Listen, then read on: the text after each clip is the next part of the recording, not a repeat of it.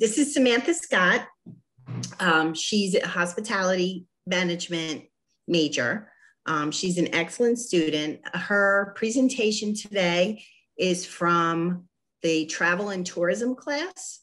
And in that class, they have to plan trips to a US destination and an international destination.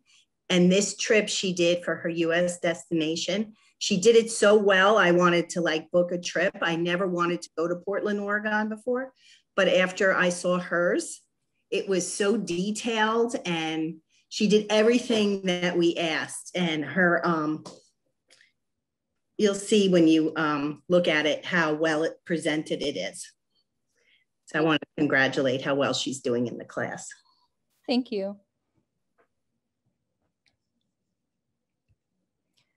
All right, I guess I'll get started then. Share my screen. All right, can everyone see it? Sounds good. All right, so I'm Samantha and this is my trip to Portland, Oregon. This is a beautiful postcard from way back in the day. Oh. All right, so the history. It all began in 1804 when Lewis and Clark scouted and mapped the Oregon County after leaving St. Louis. They developed great interest after leaving glowing reports of the mild climate, the lush green forests, and fertile farming land, as well as the abundance of rivers and streams. And then in 1843, William Overton and Asa Lovejoy were floating down the Willamette River right along the Portland area, and they came across Portland themselves. Pettygrove and Lovejoy had a coin flip actually to determine the name, and obviously Portland won, Pettygrove won the coin flip. And in 1850, about 800 residents called Portland home, and then in 1859, Oregon actually became the 33rd state of the Union.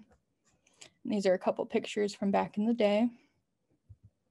And so the location and geography, Portland's actually located 110 miles off the Pacific Ocean coast, and it's between two mountain ranges, the Cascade Range and the Lower Coast Range, and along the Willamette River as well, which is one of the most fertile river valleys in all of America. Portland is the largest city in Oregon, and it's the key industrial and commercial center of all of the Pacific region of the United States, so they get a lot of exports and imports in. And the city can be found in the very northwestern corner of the state of Oregon, and it's only one of the 3 states along the Pacific coast, so that includes Washington and California. And this heavily forested city contains more than 14 square miles of parkland, and it includes a 5,000-acre forest on the northwest side. And I included the latitude and longitude. And these are a couple pictures of different views you would see along Portland. There's a lot of city, but there's also a lot of beautiful landscapes to enjoy as well. And the best time to travel in Portland is from June to August. So during the summer months, the weather allows for a lot of the city outdoorsy culture to thrive. The temperature ranges from 50 to 80s, and all the gardens and beautiful flowers are in full bloom. This is the peak tourist season, so it can get a little more pricey, and you'll see a lot more people around the town than you would during the off months. If you're looking for a less crowded time to go or a cheaper time to go, I would plan around the winter months. And Mount Hood is also a great destination for the winter. You get a lot of snow and skiing.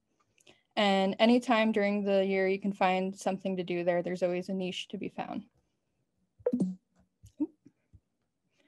And the tourism and target market of Portland. So the target audience is a mix of adventurous, more curious people, because there's a lot of adventurous stuff to do out there. They target adults mostly 25 to 64 who have a decent amount of money to spend while traveling, because it can get a little pricey. And obviously I couldn't find much from 2020 with COVID going on, so I went back to 2019. The Portland region welcomed more than 8.8 million overnight person trips, and the visitors to Portland metro area generated about 5.6 billion for the economy, which was great. And this eases the tax burden on local and state residents and allows for more travelers to come. The area travelers generated about 277.8 million in tax revenues. And this really boosts the travel industry out there, which In 2019, they had 36,930 jobs just in the hospitality and travel field alone. And this generated $1.6 billion for the employment earnings. So a couple facts about Portland. It's the largest metropolitan area in all of Portland, and it's populated with over 2.4 million people. The state of Oregon has tax-free shopping, which is great. Who wouldn't love that? Portland has more strip clubs per capita than any other city in the United States, with one strip club for every 11,826 residents, which I thought was pretty funny. And every June, they have thousands of cyclists cruise around commando through Portland.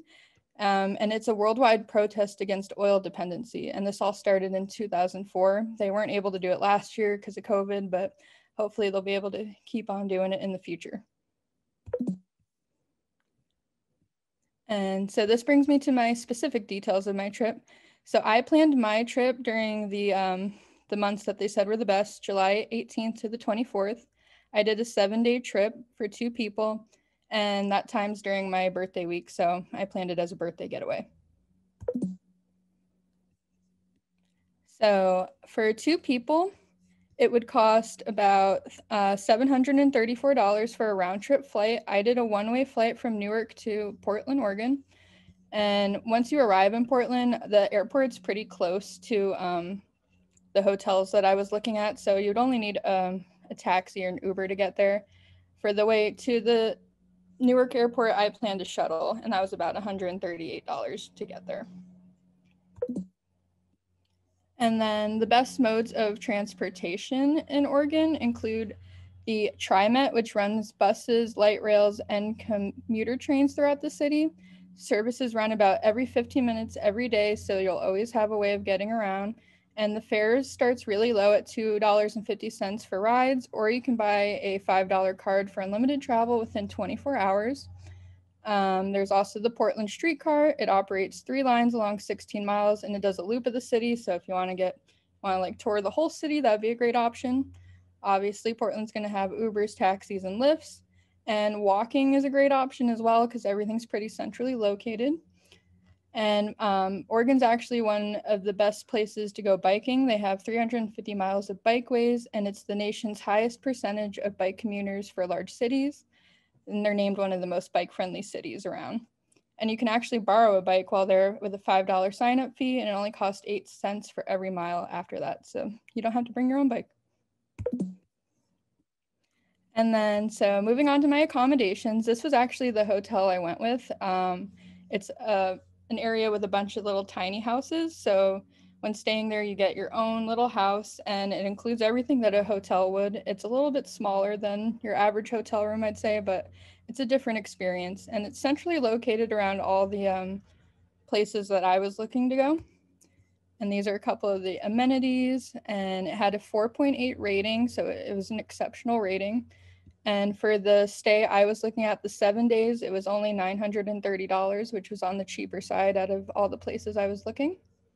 You get your own queen bed and a double futon if you really want to bring a couple more people to your little house. And then the next hotel, I was looking at the Marriott in downtown because you can never go wrong at the Marriott. It had a really pretty view, and it was located right in the heart of the city, so you can get to just about everything. You can walk, take an Uber. Again, here's what's nearby. You can see on the map it's centrally located. This one was a little more costly at $1,062, but you get your own 1 suite bedroom, and it had an excellent rating as well at 4.3 out of 5 stars. And then the last hotel I was looking at, this is the Pineapple Rose Hotel. So if you didn't know, the pineapple is actually the symbol of hospitality. So I thought this one was really cool. You have all the pretty vibrant colors, and just looking at it on the inside, it looks like somewhere I would want to stay. This one was a little more pricey. It was $1,500 for the 7 days or 6-night stay, 7 days. But this one was also centrally located, and it had a 4.3 out of 5 star rating. And this one you get a balcony with your view, so that's great. And then moving on to some of the things you can do. So I chose the Portland International Rose Test Garden, It was established in 1917, and they have more than 8,000 species of different flowers and roses. And it's actually illegal to pick any of the flowers, which I think is great because, you know, people would be going crazy doing that. And it's free daily admission. Donations are welcome to help keep the park thriving, and it's open from sunrise to sunset. Then right below that, you'll see Powell's Bookstore. They are by far the largest bookstore in Portland, and they claim to be the largest independent bookstore in the nation. They compete with Amazon, which I think is great. Someone's got to challenge them. And in the top right, we have the Oregon Museum of Science and Industry. Admission for that is $11 for adults, $9 for seniors and children, and then $2 parking. Get to see a bunch of different sciencey things, which I think is fun. And then at the bottom, we have the Portland Art Museum. It's the 7th oldest museum in the whole country and the oldest art museum on the West Coast. I love a good art museum, so I included that. Admission's pretty cheap. You got $12 for adults, $9 for seniors, and kids are free. And then this shows how everything is pretty much centrally located in the middle of Portland. And it included a couple other places to go, the top 10 things to do in Portland. And if you're looking for something more to do in nature, I included Mount Hood, which is one of the most popular mountains to go to, and it's only $5 per carload of people. And also I included at the bottom the 5,200 acre Portland Forest Park. It's one of the largest urban forests in the United States. As you can see, it's huge, has a lot of wildlife, and it's located along the Willamette River. Also located right next to the zoo, so you could do a double trip out of that. And that's a picture up top of the actual forest park, real pretty. So food and beverages, this is one of the most popular places in all of Oregon, I'd have to say, the Voodoo Donuts. They have a couple different shops around town, but I included the Old Town location. And the donuts start out at 95 cents, which I feel like you can't beat. And I included some of their top favorites at the bottom. I think the strawberry Pop-Tart one looks really good. It's kind of like a Broad Street donut if you've ever been out there around here. And for the next location, I did Hoover's. It was established in 1879. It's the oldest restaurant in all of Portland. It's a little more kind of like fine dining. If you visited us in the 1890s, they say you'll still see patrons conversing with drinks in one hand and their famous turkey sandwich in the other. Whoop. And it has 100 years later, they're still known for the same turkey sandwich. I included some of their specialties of house. You can see it's not too expensive there. Some of their top prices, their most expensive thing on the menu was $45 for a filet. And then their drinks weren't too bad. It was $360 for a Remy Martin, which you can expect for that. And it also had a 4.5 rating out of 5 stars and a couple pictures of the outside, the inside. It's still the same as it was back in the day. And for my final food location, I chose Matt's Barbecue. Can't go wrong with some good barbecue. They had a 4.8 rating, and they're known as the best Texas barbecue in Portland. They started out as a small food truck, which you can see down in the right, but now they're working on getting their own actual building. And this was a couple of their items that they had. When I took screenshots of their menu, everything was out of stock by the end of the day. So I think that just goes to show how good they really are. And so this brings me to current issues with traveling in Portland. So they have high crime rates in certain areas and neighborhoods. Portland neighborhoods, Hazelwood, Lentz, Powell's, etc., top the rank most dangerous neighborhoods due to their high crime rates, fires, and the fact that they're home to some of the city's deadliest intersections. What happened? There's still riots and protests going on. The riots and protests ensued in 2020 over the murder of George Floyd and against police brutality. Today, the protests are still ongoing, making it somewhat dangerous if you find yourself in the middle of one. And of course, the COVID-19 pandemic and the risk of traveling. And this brings me to my pricing for everything. So I priced it out. I did a couple guesstimations on the shopping expenses and food. But in total, it wasn't that bad for a 7-day trip. It came out to about a little under $4,000. which I think is pretty good for a week getaway. And then my works cited page. And that's the end. Great job. Give Samantha a hand. Please. That was so exciting. Thank you. Does anybody have any questions for Samantha?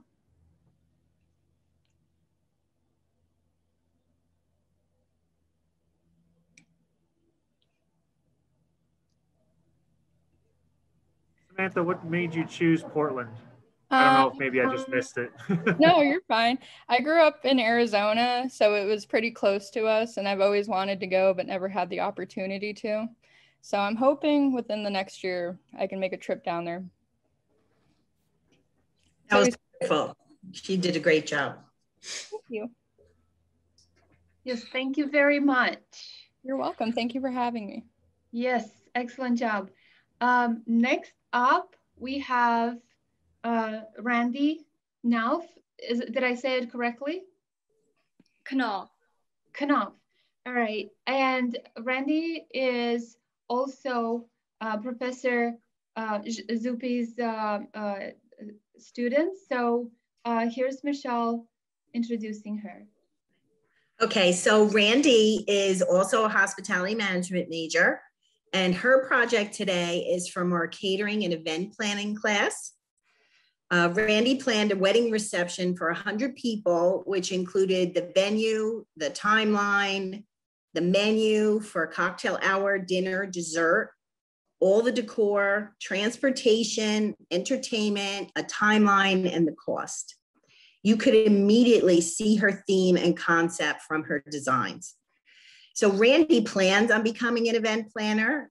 She's continuing her education at Stockton for the fall. And I think this project and her future will be very successful if this project's any indicator. Okay. Randy, if you have a PowerPoint, you are welcome to share your screen. All right, perfect. Before I begin, begin, wait, I have to make you, I have to make you co-host. My bad. All right, try again.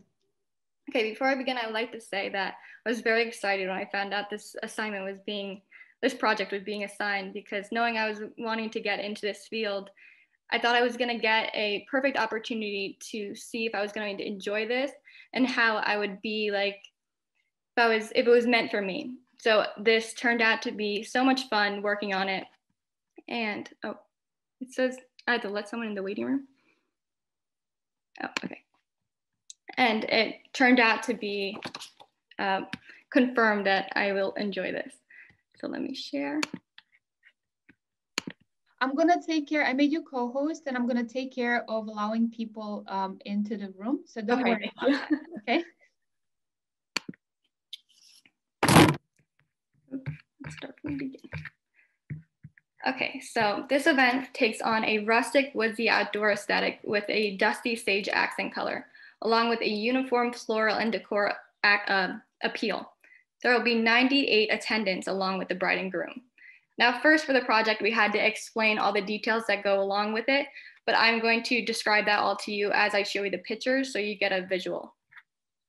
So let's jump down to the timeline. Starting at 12:30, we have wedding photos, and the guests will arrive at 3 o'clock, starting the ceremony at 3:30.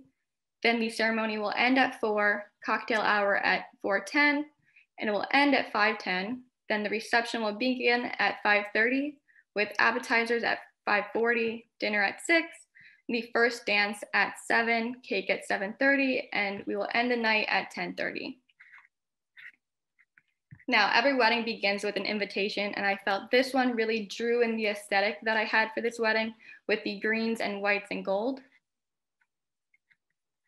For our dusty sage theme color, which the bridesmaids and groom will be wearing, starting with the bouquets, there will be 5 needed, 1 for the bride and 4 bridesmaids. They're made up of carnations, baby's breath, spiral eucalyptus, and gumdrop eucalyptus. And for the bride only, we will need Aikido roses. For the boutonniere, we need 9. For 1 groom, 4 groomsmen, 2 fathers and 2 grandfathers, and 1 ring bearer. They are also made up of baby's breath, gumdrop eucalyptus leaves, and Aikido rose. Then for corsages, I like to have for the 2 mothers and 2 grandmothers, which are made up of carnations, baby's breath, gumdrop eucalyptus. And actually this picture is one of my own because I made this corsage and boutonniere for my prom, which I thought paired very well with this wedding too. For the ceremony, you first see the white arbor that is draped with white flowered wisteria. And we have 10 rows of chairs that have 5 across. The end chairs are decorated with gumdrop eucalyptus and 2 carnations tied with brown twine. We have a white aisle runner. Jumping to the reception, you will see the personalized welcome sign on acrylic that stands on a standing floor easel. Then our cocktail menu. We have hors d'oeuvres that have butler service. We have lobster mac and cheese, spinach artichoke zucchini bites, jalapeno popper stuffed mushrooms. And for a vegan option, we have vegetable dumplings. Then we have fish taco bites and buffet tables. We have 2 of them on each side of the bar. One's gonna be mostly fruit and meats, and then the other is gonna be all seafood. The one we have antibacterias, fruit medleys, and the other is gonna have shrimp cocktails and a crab dip. For the cocktail hour, it's under a covered patio and it includes the bathroom facility, the powder room, and the wedding party suites. We have a wood trolley cart that holds the specialty ready-to-go drinks. Then our tables, we have 9 of them that have, for centerpieces, we have tall glass vases with gumdrop eucalyptus branches and sets of 3 cylinder vases with white floating candles. As for our bar, there's a eucalyptus leaf garland draped in front and some white carnations in vases on the 2 ends. Then for our butler service hors d'oeuvres, they are served on a wood serving platter. And these are how our buffet tables will be set up. The layout of the cocktail hour, this is where the facility for the restrooms and the suites are, with the bar and the buffet tables on each side, and the 9 tables with the trolley cart, and then you're gonna walk to the reception. And first you will see the cards table, which has a glass basket for the cards. Then we have the guest names cards that are placed within slits of a wooden bark log. And then instead of a guest book, we have a wooden board that is personalized, and we have a white paint marker so the guests can sign. Then we have a wine wall and a photo booth. They are matching with the artificial plain Milan hedge fencing and some artificial roses. The wine wall has shelving to hold the glasses, and the photo booth has a personalized name cutout. These are now going to be on both sides of the DJ booth. You'll see further. The DJ booth is going to have a eucalyptus leaf garland draped in front, and they're going to play a mixed genre and non-explicit music. The bar is going to be an open bar and serve not only alcoholic beverages, but also non-alcoholic beverage.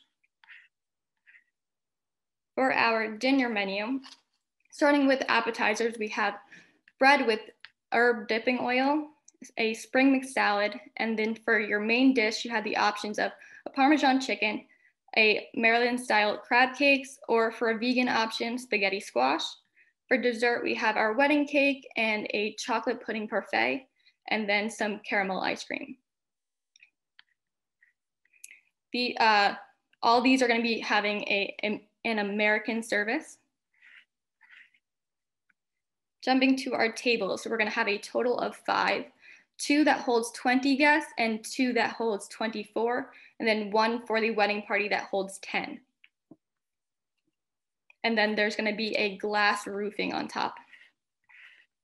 For our table decor, it has white tablecloths, eucalyptus leaf mixed garland with carnations placed within, and sets of 3-tier glass cylinder vase with long white candlesticks placed at every 2 chairs. So we're going to need a total of 20. Then we have white silver utensils, silver utensils, a silver charger plate, a white dinner plate, and a white salad plate. Then we're gonna have a light beige napkin. We're gonna do a leaf fold that's gonna be held by a silver ring. Then we have our bride and groom chairs that are gonna be decorated with white fabric and bride and groom wood cutouts and eucalyptus leaves. For our party favors, they are wooden sliced tea light holders with dried flowers and a personalized name cutout. And then this is how our desserts are going to be displayed.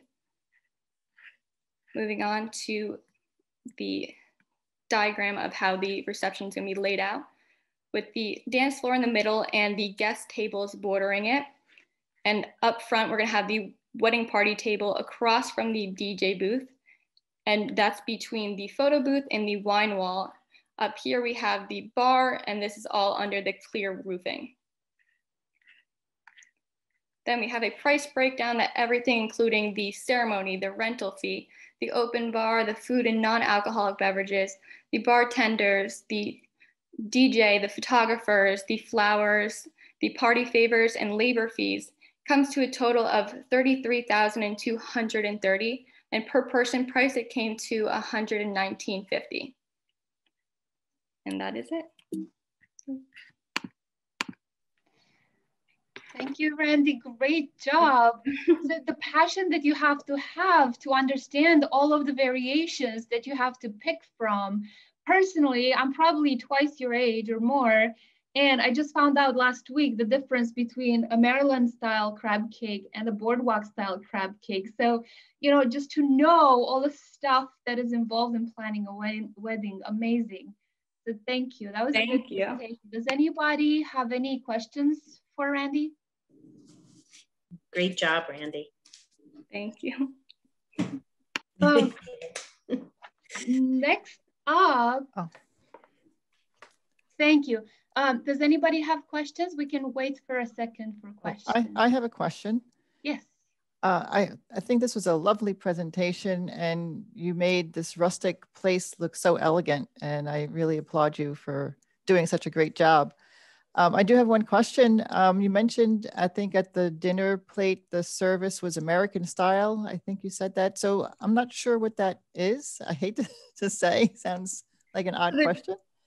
During the class of catering event planning, we learned all the different services. So there's butler, there's buffet, and American. So that just means the food is prepared behind and brought out to the tables. Okay, so it's like a sit down type of service. Okay, thank you. You're welcome. All right, thank you, Randy. So on this link, next up, we have Jeanette Palotico. Please tell me if I'm mispronouncing your name. And Maeve McGuire. They are the president and vice president of the TIN Club, the Innovation Network. And their advisors are Deb Mira and Tom Berkey. They could not be here, and they are heartbroken for not being able to be here to introduce them. And I have some words that they sent me to read to you to tell you how amazing these kids are. So Tom says, I think you will find that they are extraordinary and will need no introduction. This academic year, they have run the complex process of planning a garden, raising funds, including a fabulous February health series, and implementing the creation phase so phenomenally that the amazingly involved tasks always seemed effortless. We are extremely proud and awed by them and the team they created and led. We will dearly miss Maeve as she graduates and moves on to St. Elizabeth to complete her degree work. We are heartwarmed that we will have the privilege of working with Jeanette as president for another year. So please welcome, let's see, Maeve and Jeanette. So I don't know if one of you plans on opening or sharing a PowerPoint. You are welcome to unmute yourselves and share your screen and whatever you need. Thank you. I'll share my screen.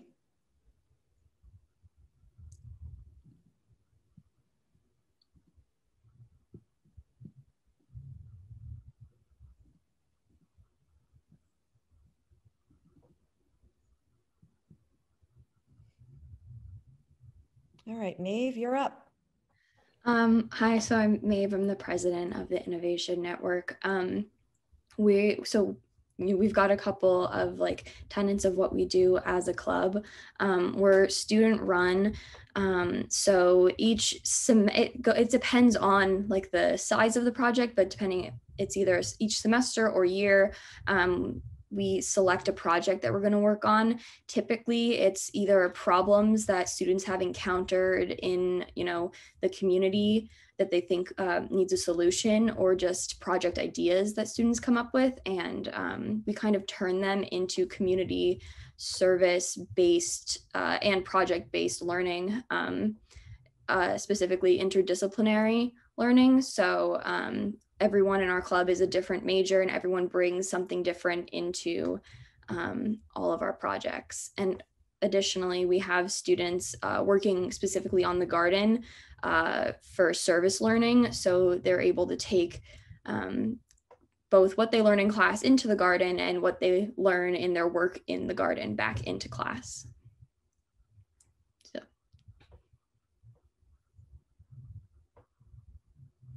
The garden is a Monarch Way Station meditation garden. That pretty much means that it will be a certified monarch habitat. And that meditation element has to do with promoting mental health on campus. It's been a long-term project. We started discussing and planning kind of right before COVID hit. So we'd started planning the garden, and then it kind of just got put on hold with COVID. And then during last summer, we started actually coming up with a project proposal, coming up with plans, trying to figure out where we could put it on campus. And all last semester was when we actually began to, we got a location. It's going to be outside of the lower level of the Student Life Center. And we started coming up with the plans for how to build it, how we're going to get it certified as a way station, what plants will be in the garden. And we decided to kind of have this be a multifaceted project with a couple of different goals. So obviously there's the environmental aspect of it, being a way station, which is a stop along the migration pattern for monarch butterflies. So that ties in environmentalism. And then we also wanted to have the element of wellness. We had a psychology professor sit in on one of our meetings a while back, and she mentioned that a lot of students were coming in crisis, and we have been trying to brainstorm ways to kind of counteract that or give some help to students. And we realized we could bring that into the garden with a meditation. So we have both herbs in the garden for the aromatics of it. And then also we're gonna have like a sound element with chimes and bells. We've also run a wellness series. We had in February, we had a couple of fundraisers. There was a Buddhist monk who taught meditation. We had a Reiki master who did a sound healing meditation. Professor Bonagura, who's a professor at Brookdale, taught an herbalism class, and then I taught a yoga class at the end.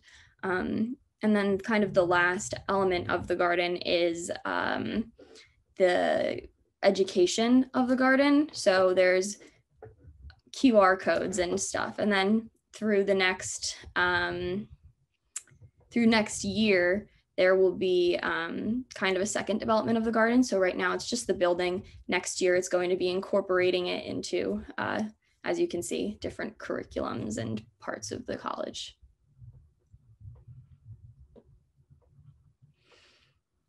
So here is, this is actually the location of the garden. We had been trying to look for different locations. It's actually right next to the Statue of Regret. So we came up with the plan to, well, there was a series of project proposals. And we were getting feedback from different clubs, what they would want to incorporate, administration, what they would want from the garden, and over a series of different proposals and just brainstorming kind of sessions with different groups, we got to the point where we developed a plan that everyone wanted to be involved with. And then we had to develop a budget for the garden. This was more Jeanette than I. It's definitely not my forte, but we had to come up with basically all parts of the garden. So there's the plants. We had to actually figure out what plants were needed for both the herbs that we're incorporating into the garden and the and what is needed to have it certified as a monarch habitat. We had to plan the layout of the garden. It's a raised bed garden, so we had to design the garden, which started on pen and paper and kind of developed into a CAD file. And we had to use that to determine how much materials we needed, so wood and screws, and then we had to do a bit of math to figure out how much soil would fill the garden, and then there's the meditation elements that we have to factor in the cost for, and additionally there's a fee for it to be a certified habitat. So this is a series of plants that are needed in the garden to be certified. We have had both the students in the club, well, Jeanette and I, and then also other students in the club have been doing a lot of research on why plants are needed specifically. So we've come up with a large part of the garden is going to be education. So we're going to have QR codes placed throughout the garden, which link back to some information about each plant. So part of that is that we want to kind of be able to explain what the purpose of each plant is in the garden. So monarch butterflies, for example, lay their eggs on milkweed, and that's the only plant I think that they lay on. But they also need, we can't just have a garden of milkweed for the butterflies. There needs to be nectar plants so that adult butterflies are able to feed, not just the young.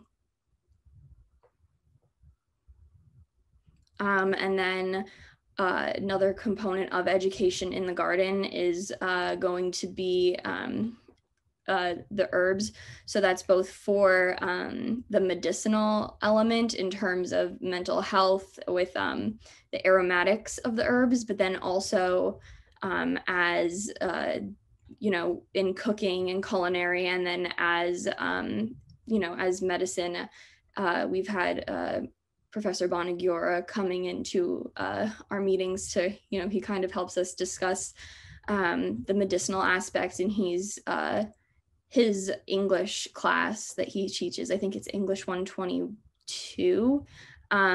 He has a emphasis on alternative and herbal medicine in his class. So his students have come in to do service learning in the garden.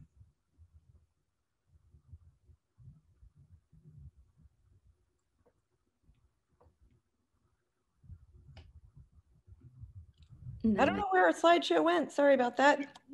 Hold on a moment. Pilot error, I'm sure. Okay. So the next few slides that we had, that was actually Maeve's portion. I just have a very few more to share.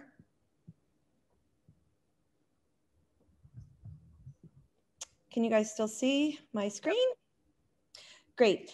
So as Maeve mentioned, one of the things that we had to do was we had to fundraise for the garden. So I see Professor Hughes is online, so shout out. We did a couple of fundraisers.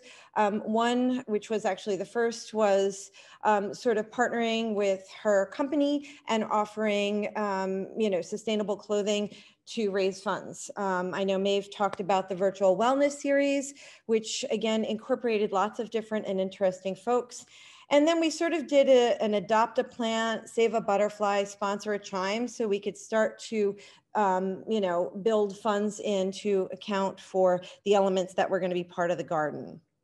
So one of the things that was interesting about this project was how it evolved. I probably should have put Maeve's original draft in here because it was sort of a pen and paper sort of square drawing. And this is sort of when it started to percolate in my mind that the different disciplines and curriculums at Brookdale really would be helpful in not only planning the garden, but sort of implementing it. For example, how much soil goes into these different size boxes? I mean, I was in the middle of a math class, so it ironically worked out. But you can see it's not as easy as just putting a bunch of wood together, screwing it together, and filling the boxes.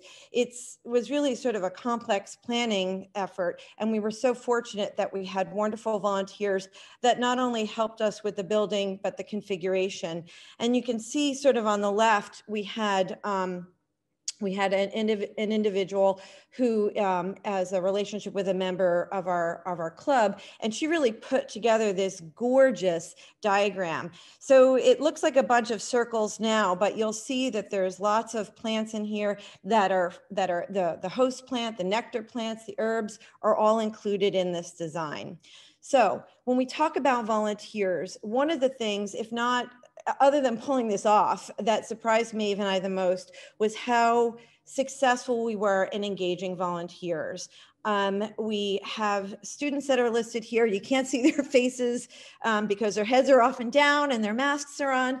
But in this case, it took us 1 hour to build one of the boxes. And then the other, I think it was 15 or 16 boxes we built in an hour. So it was pretty amazing that the entire project took about 2.5 hours, again, with 1 hour to like sort of screw in one box. And the vast majority of the project was pulled together by our amazing volunteers. So here you can see them all. These are all mostly students from Professor Bonagura's class or from Professor Mura's class. So these individuals that you see building the boxes are going to present, their responsibility is to present how this project took place. And here you can see it's coming together a little bit more. You can see Professor Mura there checking everything out. This is Isabel, she's another member of the club. And here we are at night. It was really sort of lucky that ironically, we were able to get the entire thing built as we ran out of sunlight. So here's our little group, and we finished on March 30th. These are our volunteers in the back. We had another day to sort of secure the plants together. For those of you who don't, this is Kathleen, that's her head. This is another volunteer over here getting credit for Professor Bonagura's class, which I can't say how amazing that was, that the people came out and did work that's pretty simple to do, I guess, from a certain perspective once you learn how to do it. And then they're able to get college credit. So that was great. That was April 2nd. Here's our soil delivery. I know that sort of looks like a small mountain, but I can say that for the most part, Tylenol was a food group for a few days after we put all that in the boxes. And here they are. All of our boxes filled with soil. We used mushroom compost and soil. So, that is to assure the success of our planting. And here's our little group again, all masked up. I'm not really sure what any of these people look like from the nose down, but here they are. Everyone here is getting credit for a class. And then environmentality. So this is a super important part of where we're going next with the garden. So as I mentioned, one of the things that Maeve and I cooked up with Professor Berkey was how can we fit this garden into every curriculum? And I have to tell you, it was sort of easy with math and with chemistry and even culinary arts from that perspective. It gets a little more tricky as you start to think about nursing, paralegal studies, and automotive. But we really did find a way that students can get service hours in this garden based on every curriculum at Brookdale. Environmentality is really the repository of all of the information about the garden. So there are lots of different pieces in the garden. There's how we built it. There's the different types of plants. There is the herbology. You know, why would why is echinacea important? What are the benefits of lavender? Can you cook with lavender? There are people that were instrumental in building the garden. So all of that is going to be housed in what is our current blog space called Environmentality. And the thing that's important to remember for the 2021-2022 school year is that while environmentality and the garden this year was very much oriented toward building, next year it's going to be oriented toward computer science. So we are going to be looking for students to take this sort of, wood, soil, grass, outdoor experience and turned it into a technological experience also. So with that, that is it for the Innovation Network. Does anyone have any questions? That was so impressive. Amazing job. Good job. I want to be involved with this. I love my garden and I'm trying for a butterfly garden. So I would like to help if I can. Does anybody have questions? I want to make a comment. My name is Catherine Edward, and I don't want to say, but Tom Berkey and I sort of came up with the idea of tin many years ago, and this is really exciting to see how far it's come. I want to ask, what was the most difficult thing to do as a group? Turn yourself into a team, do the fundraising? You tell us what your thoughts are. What was the most difficult thing to do? I'll give my opinion just because it came to me so quickly. Being a team with Maeve and the club was cake.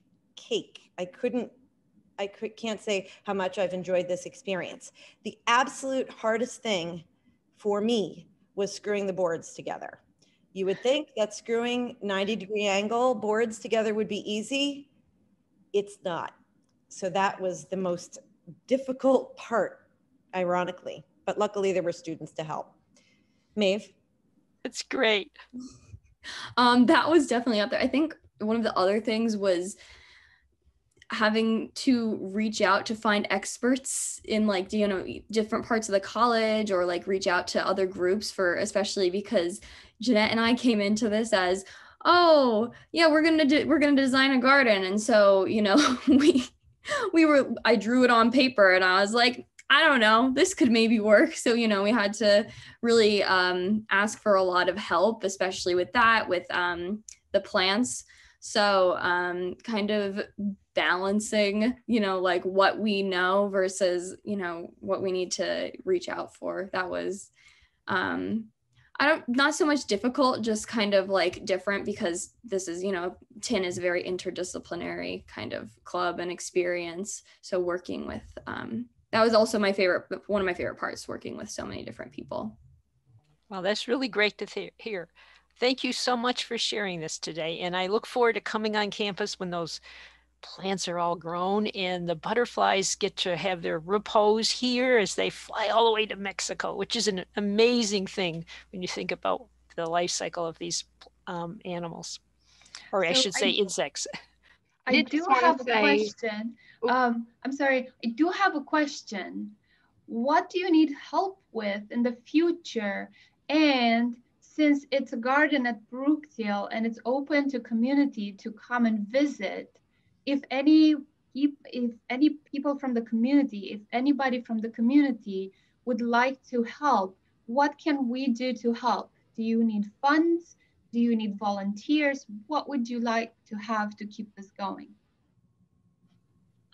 So we are looking for volunteers, especially through the summer. We need people to help maintain the garden. You know, we have our group, we have some service learning students, but the more people that are willing to help us maintain the garden, I think the better it will go, because then everyone's not having to be there for hours and hours every week. So that's a big one. We are looking for some funds for the next phase of our project. You know, we're going towards a technological side, which is going to be more expensive, I think, than even the building of it was. So we're looking for volunteers. We're looking for funds. You know, it's everything. I did just want to say, from the employee perspective, Jeanette, I'm sorry, did you want to say something to that? No, go ahead. You go first. I know that Debbie and Tom were not able to be here today, but my department has watched Tin and Maeve and Jeanette take this project from the very beginning stages to what it is now and beyond. And I just want to give our kudos from the college to you, to Tin, to Maeve and Jeanette, for your dedication. It's impeccable and insurmountable, and you guys should be super proud of yourselves. We are. Thank you so much. And that's actually what I was going to add, is that we will definitely be communicating with everyone as to what we need moving forward. So we're grateful for the opportunity to present today. Wonderful. Thank you very much. So next up, if you would like to join another presentation, Nora Roberts, who is actually one of the outstanding students from STEM this year, is finishing up her presentation. And then Julio Santiago Reyes is going to do his presentation next. So we have two more presentations going on the NASA Fellows link. But thank you, all the presenters, very much. And I hope to see you there.